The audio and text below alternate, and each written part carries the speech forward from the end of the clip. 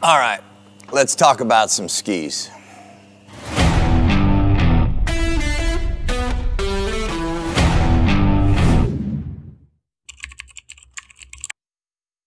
Who's Glen Plake? That's a complicated, loaded question. I'm a very complex individual. I mean, by definition, I'm a professional athlete, specializing in snow skiing and other alpine activities. My skiing life started when I was 2 years old. I knew early on that I wanted to do something in skiing. That was my destiny. There's no doubt about it. I don't know how it was going to become, but it did. It manifested itself slowly but surely. I became sponsored, and along a course of my sponsorship, I got involved with the company Elan. I've been with Elan now for 15 years, even though I did in fact ski on Elans when I was younger as a junior competitor. Everybody wanted Elans, and I was one of those people that wanted Elans. I take everything that I do close to heart, and I'll tell you right now, I'm sitting in my favorite place at the Elan factory, and that is the wood core room. And you can see I'm surrounded by a bunch of natural, beautiful wood cores that will become skis someday. So I like being where I'm sitting right now. My most recent project with Elan is to design the new backcountry ski, the new touring ski. That's becoming popular now, but because of its popularity, the needs of the ski tour were changing. So it was a wonderful project to be a part of. One thing that was very unique about this process of designing a new backcountry ski was that it was going to be a signature model for me. We wanted a ski that was a ripstick. We all love our ripsticks, but can we make it way less? Can we, give it characteristics that are what we want in ski touring?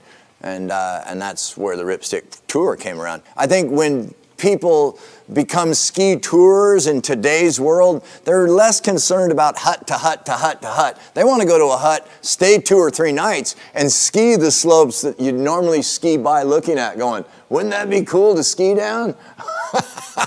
And so I think ski touring I know ski touring is changing, which is why we need Ripstick Tour.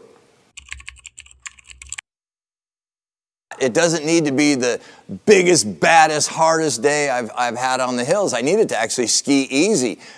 We're ski touring all day. I'm tired. I've got a big backpack on. The top of the mountain was this beautiful, soft snow. The middle of the mountain had been hit by wind. The bottom of the mountain was all refrozen crud and was actually terrible to ski. So I just explained I needed a ski that can do everything and do everything easily, and more importantly, make it feel like it was easy for me. Product design meetings were strange for this project because the pandemic, we couldn't go talk to each other. So, you had the Zoom meeting, which was really funny because I don't have high-speed internet. And so my Zoom meeting ended real quick from the standpoint of, all right, hey, it's Glen, turn your camera off so I don't just see pixelated pictures and weird things taking place. Let's just talk here. So it was more like talking on the phone, to be honest. So that took place, and we got a lot of headway moving forward. And then ultimately, travel became possible. So I took a couple of essential trips to the factory, and I was able to, speak face to face, hand to hand, and touch things because, I got black fingernails because I work with my hands,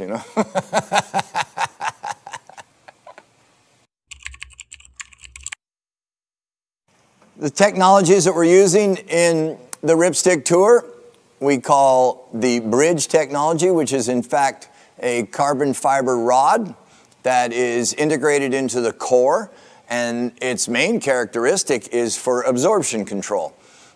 We've been playing a lot with that with our other ripsticks, and we're finding great success with 3-dimensional carbon rods and tubes in the other ripsticks. And so we've incorporated that into the Ripstick Tour.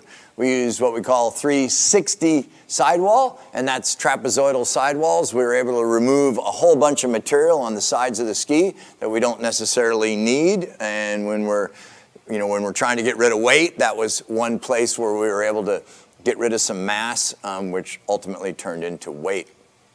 And then, like every other ripstick, we use amphibio technology. So when that snow is hard at the end of the day and things have maybe refrozen in the springtime, you still have that wonderful, edge hold and inside edge of amphibio.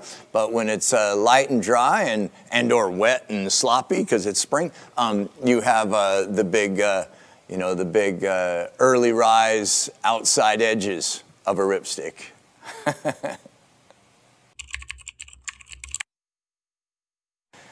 So you make a ski, you do all your stuff, and then you go, okay, what's it gonna look like?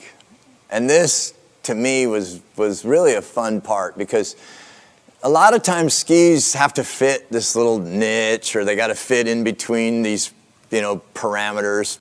They let me kind of have whatever I wanted. And so we talked about, okay, it's a ski touring ski, so we want crazy colors. And you might think, oh, it's 80s, it's 90s, no, it's not the case at all. It's beautiful sunsets, it's rose gardens, it's inspiring things. When you're on expedition, it's kind of it's dark sometimes, and you just want to get and surround yourself in color. And I asked for some stupid things, and they gave them to me. The ski bases, I was like, well, if these are amphibio and there's a right and a left ski, then why do both bases have to be the same color? So I didn't think I was going to get that one. And sure enough, when the prototype showed up, there it was, 2 different base colors. So that's going to be pretty cool. I look forward to putting them in some powder and showing them up to everybody. And then also, Elan has a very rich heritage of design, a rich heritage of racing, a rich heritage of being a ski company. And yet at the same time, we tend to throw away some of our old ideas, some of our older icons, and I cherish that. I'm a bit of a collector, in my own life. And I've always loved the integration of the E's. We wanted to put structure on the ski. And I was like, can we do something cool with the Elan logo, like the old one? And maybe we can do something. And I got to work with the designers. And the next thing you know, we created this kind of, texture. And it's really, it's an Elan logo from 40 years ago, more. And so I'm personally, that's my favorite part about the ski, is to see that old logo. It's cool. If there's a ski out there that's got my name on it, I better be happy with the end result, or I wouldn't have signed off on it. So yes, I'm really excited about the result. And what's going to be weirder is seeing people out on it. That's reality. For me to be skiing along someday and see somebody skiing on my skis, that's when reality's going to hit. Heck yeah, I'll show you some skis. Let me just finish them up here. All right, now they're ready.